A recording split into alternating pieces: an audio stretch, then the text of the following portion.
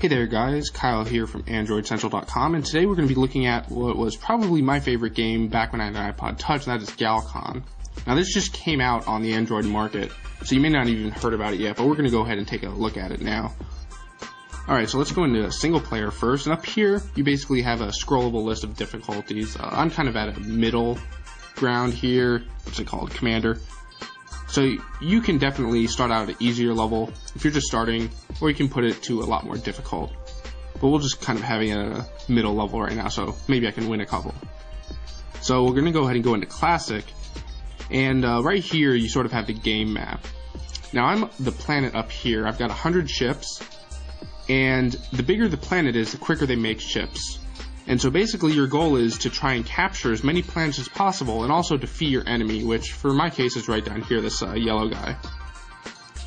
So what I'm going to do is I'm going to start trying to take out as many of these planets as I can and hopefully beat this guy. So let's see if I can do that. So basically what you're going to do is you're just going to tap on a planet and drag to move your ships. And right now I've got it set so it takes about 50% of the ships I have on the planet whenever I tap and drag. A great feature is you can double tap and it selects all your planets, and that's basically how you're going to do mass attacks. So you can see here I've already captured most of the planets. What you can also do is you can tap on each planet individually and in order to select a couple of them. And I'm pretty much going to win right here. There we go. Yay. So let's go back and check out some of these other game modes.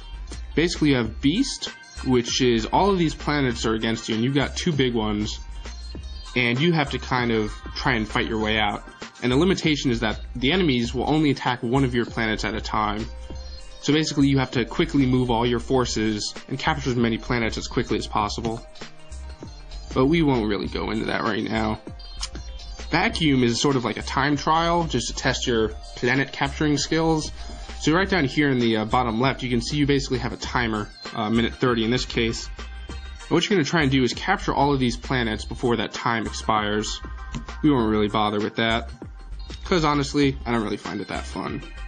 Stealth though is really interesting.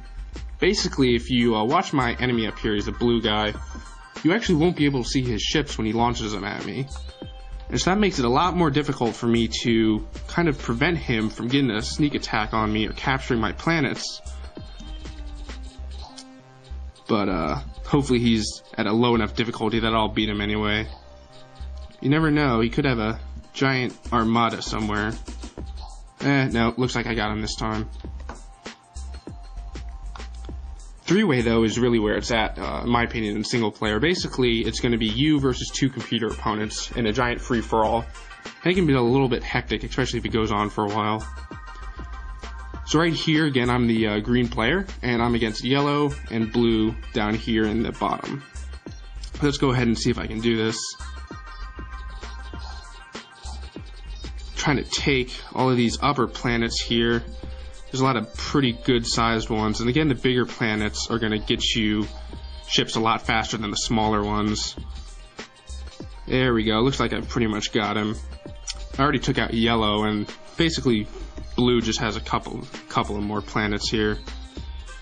What you also want to do is you kind of want to make sure you reinforce your planets to make sure that they don't get captured, and yep, one right there. Alright, I can pretty good against the computer. But really where the best part of this game is in the multiplayer. And the multiplayer is free once you buy the game. So you can play as much online as you want. You can do it over 3G or Wi-Fi, which is really great.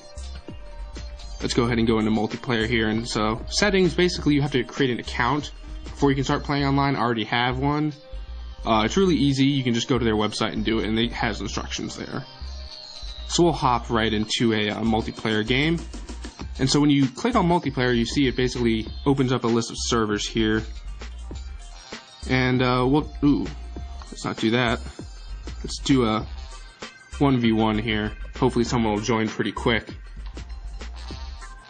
There we go, alright. Hopefully I can beat this guy, but we'll see. He's going after my home planet. No! Wow. Just narrowly held on there. But, yep, he's gonna beat me. Darn you, white player. You got me. Alright.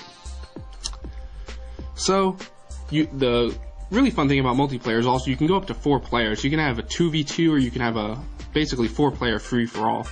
And as you've seen just from even the 1 versus 1 or against the 3-way and against the computer, it can get pretty hectic pretty darn quick. So also what's nice about multiplayer is you have full forums, you've got leaderboards, and you've got chat. And these are all links that will take you to the guy's website. So it'll just open up your browser. Those aren't in-game, unfortunately. So, in conclusion, Galcon, right now on the Android market, $3. It's a great buy. You basically get endless multiplayer enjoyment out of it. The guy updates the game regularly. He adds new features all the time. I love it. Hopefully, I will see you guys in multiplayer. We can have some competitions, see who's better. Hopefully, I'll be a little bit better by then. But until then, see you guys later.